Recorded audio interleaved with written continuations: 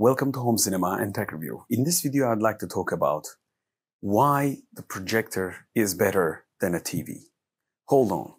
When I say it like this, you probably think, hey, you probably haven't seen mini LED, QLED, or OLED kind of like ideas will probably pop up into your head.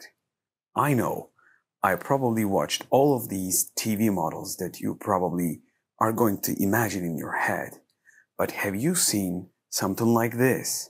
This is in the echo mode, and right now the room is bright and you can clearly see me. And I will put my projector from echo mode to dynamic mode. Take a look at this. Have you ever seen something like this? This is 92-inch Vivid Storm ALR screen. And this is not the first video you'll be probably watched in my channel. Like, I have probably over a dozen of videos. So I will try to tell why the projector is better than a TV and when. And I will shoot another video when the TV might be better, because I'm only focused on the projectors after realizing the performance with the ALR screens over a long time use, and I've sold my TV. Right now, this is my TV setup, and if you haven't watched my other videos and guides, you can go back and watch them. So why is the projector better option? First thing is first, no reflection. This light is lighting me. Have you seen any reflections? No. Do you see me reflecting? Because, lens protection. Do you see me reflecting from the screen? No, because this is lighting me. I'm right now lit. I should be, somehow reflected from the screen, but I'm not, because this is ALR screen and it just prevents any kind of reflections. So that means you can use this screen while your curtains are up and you won't be having a reflection from here. I can watch this video from here. This is kind of like a 0 point and I don't see the reflections of that side of the room. Even if I open up the top lights, which I can't really watch TV, this reflection is a one thing for a big matter. If you're going to go above 85-inch, probably TV will be reflecting everything in the room. I know some TVs have matte finishes, but many of the big TVs above 75 to 85-inch just prefers glossy finish because it's about better blacks as we know it. So what's another positive of the projector against the TV? Second thing is, of course, not the reflections, but the size. I didn't want to mention the size because it's obvious. Like, this is 92-inch and you can buy 120-inch ALR screen from Rise Up, but you can go 150 from roll down kind of like screens for long throw projectors. This is ultra short throw, probably way better option for daily use of, let's just say, general rooms of the house, not a dedicated cinema room, because sometimes if you need to, install the long throw projector up top or something like bookshelf, it might not be ideal for living room of the house. But ultra short throws mostly suits many of the living room setups, like my home, as you can see. So the size is important because if you go above 75 and above like 70, 80, 75, 85, 98 and above, you're going to increase the price dramatically. So some people might say that you can buy cheaper 4K mini LED or QLED TV models. And yes, you are right. You can buy them. But they're going to be with their own downsides, okay? I'm going to mention all of these potential downsides, and you will realize the subject, how cool it is to have a projector. I'm not against the TVs, by the way, but I just prefer projectors after I just realized how good that they could be. Because you're not going to be stacking up with only one size. I made a dedicated video. If I move forward this projector, I will get about 75 inch and I will increase the sharpness huge. And if I get it back and close the screen, I will get a second. And I also have the screen, so I can go back and forth, create 4 different probably size for same projector. So I can use it 65, 75 TV size with extremely brighter quality, just like an LCD or a mini LED QLED style, if I have a proper projector. If you go cheap, of course, the brightness and the image quality will get low like anything else. But I get a couple of sizes, and no TV can catch 150 inch without like couple of panels, or even if it's a single unit, how are you going to install it in your house? How will they get into your house in the first place? So, and the size is obvious advantage. Let me just show you by closing the ALR screen how it fails to perform without the ALR screen in a lit environment. Can you see how washed out the image is? So, of course, the ALR screen brings a lot of things to the table. But what if I close the room lights? Let me just close it. Right now, this room is dimly lit room, okay? Kind of like dimly lit. So you won't be having a big problem. But as you can see, image is still washed out. This is not darkest room. Still, I can read books in this light setup, and I have my video light here, as you can see. So you can clearly see size difference. This is 92, and maybe even the corners, this is maybe 91, 90. But this is a 92-inch ALR screen. And at back, I have 110. And if I close this, okay, if I get it a little bit back, it's difficult to get it back because this is a heavy projector. But still, if I move it a couple of inches, and voila, right now, I know it's not perfect, but probably screen is increased and you wouldn't be catching inside of this video. We just expand extremely. So even this could be watchable if you have a proper good projector like this. And I'm going to review this projector later on. This is one of my favorites. And I'm right now using it on a daily basis. Let me just get it close as much as possible. Still screen is big. I'm going to open up the room lights and you're going to see a washed out image. Okay, I'm going to get back. This is a washed out image. And this is a proper TV style image, brightness levels. And I want to get it a little close to fill the screen as much as possible. It's not going to be perfect. Don't focus on my placement yet. Just need to go a little forward maybe. Yes, I'm doing it on the fly, so it won't be perfect. But what have we learned? So you will have a couple of sizes that no TV can give it to you. That's another plus on the size of things. One more thing is this projector is full HD, but you wouldn't recognize it because it's extremely big and you have to sit a little bit back.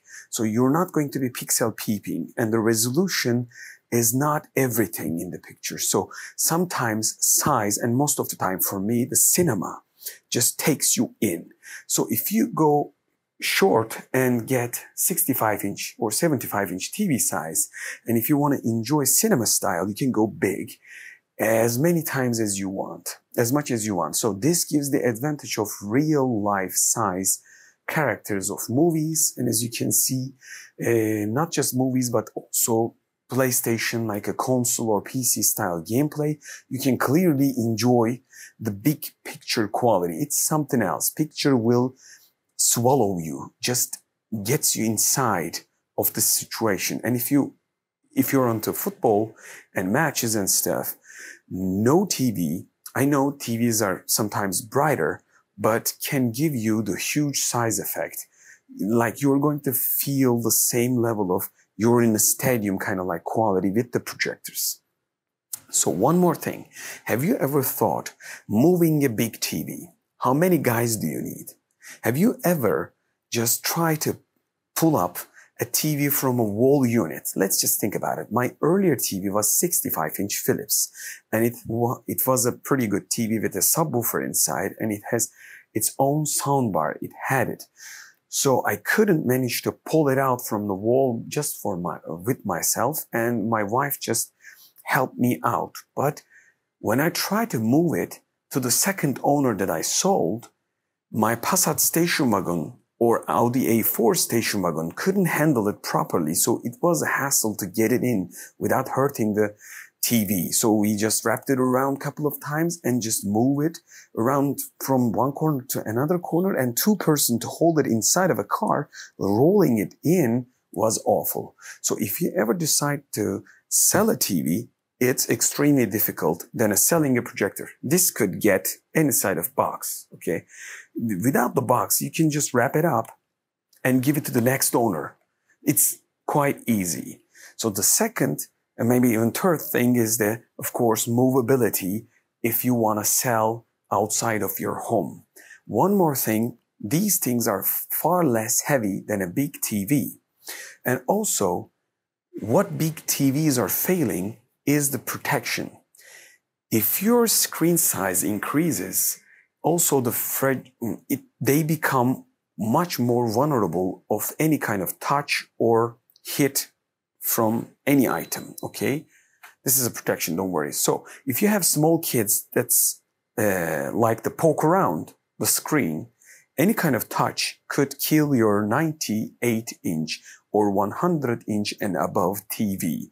So if you want to add a protective layer, like a plexiglass probably, I did review in my early videos, I still do have for my second kid room setup, 43-inch TV with a plexiglass protection layer. And my kid just hits it like a pretty good for cracking purposes, like purposefully she hits it, but she couldn't manage to hit the TV. But if your TV just increased huge, no protection layer could protect from center attacks, because when your TV is getting bigger, your protection plexi layer will be only connecting from up top or the side, let's just say, side frames. Nowadays, new TVs doesn't even have a proper thick frames because of frameless design. So the protection layer will be just touching around the corners. But what about the middle? If you hit it with anything, like a ball or anything, even those plexiglass might not protect your 98-inch TV. One more thing, 98-inch TVs or 100-inch TVs quite heavy. If you're not living in Europe, if you're living in America with wood walls or kind of like an empty space walls, not like a solid one like this, you can't put a couple of holes to hold it easily. So the installation progress is going to be difficult. So you need help. And for 98-inch and above, you at least need 3 people, okay, to get the TV up and hanging on the wall. And when you also want to take it down, and think about the box size. How many of you just keep the box of a TV? Because if you have a big TV like 75 and above, the box will be huge. So you probably wouldn't want to keep the box. First thing that you'll do, install the TV and get rid of the box. What if you want to sell it? How are you going to protectively sell it? No way. So there is no way to really easy way to changing your TV. I know some of the things is just about the later actions of a TV purchase, but those things are happening. And for me, the protection is one of the most important things. If I have kids in the room, I just hit the button of going down from an ALR screen, and my kid and my brother's kids could hit the wall with the ball, no problem. The visual will be on the wall. Wall is secure. You can't crack the wall, right, with the ball or anything for that matter. So this is far more reliable than a big TV when it comes down to the touches or hits from any kind of object. One more thing is also about the price. The price is going to be extremely low because the ultra short throw quality projectors is probably about $3,000 to $4,000 level, okay? This is a full HD one, and I'm quite happy with it. The picture quality is great, in my opinion, considering the price of this thing. This is Epson LS300, by the way.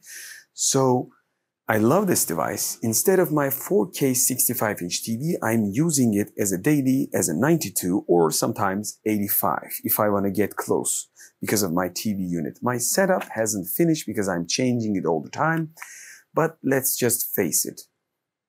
One thing is for real. If you want to buy a 85 and 98-inch TV, the prices will be very similar with this combination.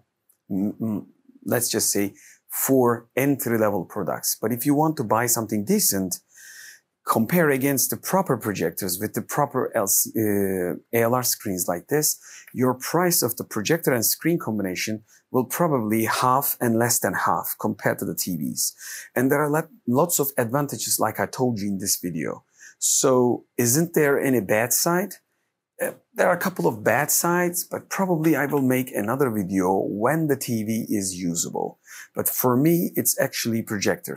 One thing is for sure, you might be probably saying in your mind, hey, like the latency or the hertz levels or the greatest black of OLED, QLED or AMOLED, whatever the technology is, even the plasma, old ones. You might be thinking about the still black levels in your head. Yes, but most of the time, the size and the overall quality will swallow you, and big picture is something else.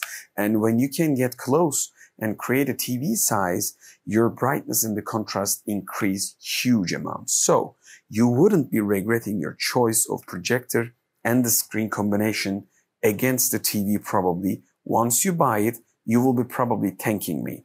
But in case of like you are really focused guy and you are designer, you are color grading, you might be looking on OLED TV, but the proper OLED TV with this size will way past probably anyone's budget. Like if you're really having the budget, then there is no way to disagree with you. Like you can go OLED, but think about the disadvantages. You're not going to be moving it. And even the one thing is not the sale of a TV, okay? Like secondhand, you might not be thinking about selling it ever. But then one thing is for sure. What if you change the room setup? Like what if you and your wife just decide to change the living room setup, change the furniture? You can just take it, close it, take it, and put it around somewhere else in the same room. You can change the same room setup easy as it is, but most of the time you're going to have to stuck with your choice of TV placements when it comes down to the choosing the furniture. That's one of the bad things about the TVs. Like you have to place the TV first, and the rest of the furniture will have to follow your choice of big screen. But in that, no, you can move it around however you like. So the flexibility of the screen and the projector combination. One more thing comes to my mind is also about the projectors against the TVs is this screen will be long-term investment. Like when you buy an ALR screen, it will be like a furniture, okay? You can use it probably around 30 years if you're not going to put holes in it, okay? If you're not going to put it outside and under the sun, kind of stuff, this won't be changing its look. So how is that going to affect you? Every TV will have a life cycle, right? Every also projector have a life cycle. Like after 5 or 8 years, if you're into cinema and technology, you will probably want to change your TV, like with the resolutions, with the brightness and contrast, everything changes in time.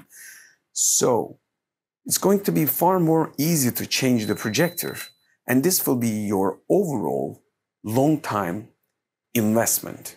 I know these things are not going to be extremely cheap when you have to buy 2 of them, but you can also buy an ultra short throw and wait a while and get a projector screen. And I did early in my videos, I showed you can create a similar image with a cheaper projector, like a long throw projector and long throw ALR screen combination. So you have to know which kind of setup you have and what kind of living space that you imagine. Like you can either go for long throw in my early options or short throw in my new videos.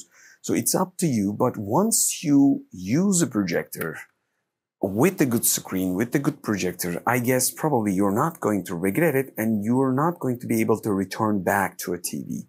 I'm not against the TVs, but you have to experience it in the real life. I'm trying my best to show you as much as possible. Just know this. If you haven't driven a bike like motorcycle, you don't know how it feels like, okay? If you haven't been in a helicopter, you don't know how it feels like. If you haven't driven a cabriolet car, if you just driven a coupes or just four-door regular cars, you wouldn't understand a person that drives cabriolet or sports car. This is how it feels like. Like if you haven't tried a proper projector setup or just seen it live, I'm just trying to show you as much as possible, as real as possible. So you wouldn't really understand until you tried it. So your first projector might not be the best projector, but once you do buy a good projector and a good screen combination, I guess you're not going to go back ever. I'm not talking about never using a TV again. You might be using a TV, but you could probably go to a direction like, hey, if we're going to 2 TVs in the same house, well, I'm going to just skip the one TV and one will be just projector and screen setup. Because you're going to think like that, like, hey, I'm going to buy a regular TV or just a 4K, 55, 65, whatever you can afford. And the second one will be, even the Full HD projector will impress you a lot. Just bear with me. You don't have to go to 4K just because you have the 4K TV, and I made a dedicated video. All these topics will be in the end of the video around the corners. Don't skip them, just watch them, because I've showed you on those videos, do you really need a 4K? Because you're going to go back and you're not going to be pixel peeping, and even the good Full HD, long throw, cheaper projectors, definitely in the second-hand market, will impress you a lot. Just have to combine it with a good screen. If you're going to use it in a dimly lit or something like lit room like this, you have to choose the right screen and a right projector combination. And I'm here to help in the channel. Don't forget to subscribe, like the videos. If you learn anything from my videos, just say hi, because YouTube loves comments and this channel has to grow. I'm putting a lot of effort for this channel. This is my hobby channel. I'm not probably getting paid 90% of the videos. Some of the sponsors just sends a couple of products, but it's difficult to buy every single projector. So if the channel grows, I just invest as much as I can. I try different hardware and let you know if it's going to suit your setup. And ask questions as much as possible. Sometimes your questions becomes my tutorials and my guides. Hopefully, see you in the next video. Home Cinema and Tech Review. Don't forget to subscribe and like. Bye.